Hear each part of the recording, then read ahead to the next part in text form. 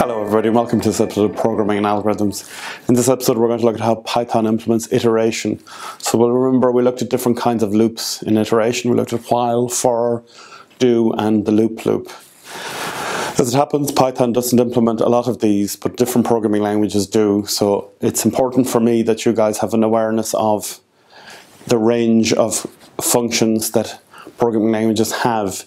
Even if a particular language like Python doesn't implement a particular feature, I'm not necessarily teaching you guys a course on Python programming. I'm teaching you how to design programs and then implement them in Python. So if you started learning Java or Pascal or Modulo 2 or Scheme or Lisp or Python or Prolog or any other language, it would be as easy to pick up any of them because of the way we're looking at this. So let's look at how Python implements iteration. We'll start off with the while loop. Python has a while loop function. It's while some condition do some statements. Again, because I'm fussy, I'd like you to put in the word do after the while condition and put in end while at the end of the statements. Python doesn't need it. It can ignore the end while.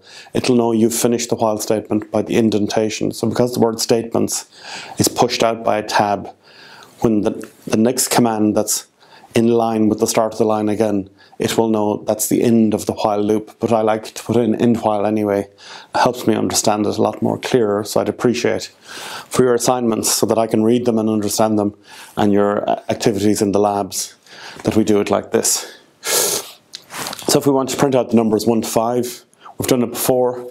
The program is called print 1 to 5. So we say a gets the value 1 while a is not equal to 6. Do print a gets a plus 1. And we'll note, again, we'll remember that assignment now uses the equal sign to represent a sign, so instead of the arrow sign, and not equal to is exclamation mark equals. So that's the code. It says a is 1, while a is not 6, do print out a, and add 1 onto a.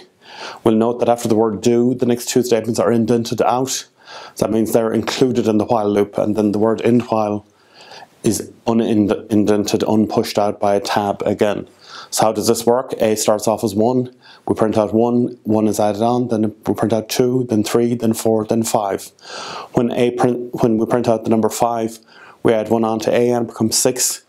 While A is not equal to 6, is 6 equal to 6? It is, so the condition is no longer valid, so then it jumps on to the end while.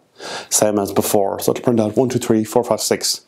If we want to print out the number 1000, 1 to 1000, we just change while a not equal to 6 to while a not equal to 1001. And then it'll print out the numbers 1 to 1000.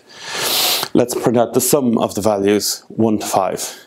As we did before, a is 1, the total is 0, while a is not equal to 6, do total gets total plus a. So if a starts off as being 1 and total is 0, total becomes 1 plus 0, which is 1. We add 1 onto a, it's 2, and then total gets 2 plus 1, which is 3, and so on. And then we print out that total, whatever the numbers 1, 2, 3, 4, 5, 6, 1, 2, 3, 4, 5 added up are. Exactly as we did in the pseudocode. We looked at the factorial in pseudocode, so let's see how that gets implemented in Python. We'll remember that factorial means it's the number multiplied by the number minus 1, multiplied by the number minus 2, multiplied by the number minus 3, all the way to 1. So 7 factorial, 7 by 6 by 5 by 4 by 3 by 2 by 1. So what does that look like in Python? That looks like in Python program factorial. Again, writing that in for ourselves. We get the value read in from the user. We input, please input value, and we do integer. Then we get start off with a total of 1. And we keep looping around while value is not equal to 0. And we multiply total by value, and we decrement the value by 1. So that's the while loop, simple as that. It's exactly the same way as we do it in pseudocode. Now, for the for loop, in Python, the for loop works as follows. It's for some range, colon, do some statements. Again, because I'm a bit fussy about this, what I'd like us to do is for some range do end for. To say it one more time, because I've got hashes, Python will ignore those. So if we just have for range statements, it'll work the same as for range hash do statements hash end for. It's going to skip those anyway, but I like them so that I can read the code more clearly. And I always say this to programmers. I used to be a software developer and indeed a software team leader. You are writing code for the next person. because you'll write code for a company and then you'll leave that company and somebody else is going to have to read your code. So the more clear you can make it for the next person who's going to use your code, the kinder you are being and the more professional you are being as a software developer. So if we wanted to print out the numbers 1 to 5 using a for loop, that's using a while loop again, but let's do it as a for loop. We just say for A in the range 1 to 6, do print out A. Now that's interesting. In the range 1 to 6 means it'll print out the numbers 1, 2, 3, 4, 5 and stop at the number 5. So 6 is the value at which it'll stop printing stuff out. So it won't print out the number 6, it'll just print out A in the range of 1 to in value 6. So this will print out 1, then 2, then 3, then 4, then 5, and then stop. So that's a for loop. A do loop, all right, bad news. Python doesn't implement a do loop. We'll remember the do loop was where it'll execute it at least once and there's a condition at the end. A while loop does the same thing anyway, so it's no big deal. And then a loop. Same issue, Python doesn't implement the loop, but we can do it if we want to. Python does have a break statement as well as an exit statement. A break statement will break out of a loop. So if we wrote code, for example, we said x is equal to 1.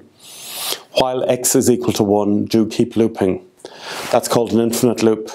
If x is 1 and we're checking while x is equal to 1, it'll keep looping around. If we never change the value of x, that's an infinite loop because x will always be equal to 1, so it'll keep going around. So then if we wanted to exit, we could do one of two things. We could change the value of x to 2 and then it'll exit, or we could have some condition that if some condition is true, then we do break, and that break means it jumps out of the code. So we can kind of implement a loop like that, but we'll be focusing mainly on the while loop, while some condition, and the for loop, with for in some range. All right, over to you. I want you to play around with that code and play around with the code on my website or in web courses, and play around with the for loop and the while loop, and in combination with the if statement. Thanks very much. We'll see you on the next episode.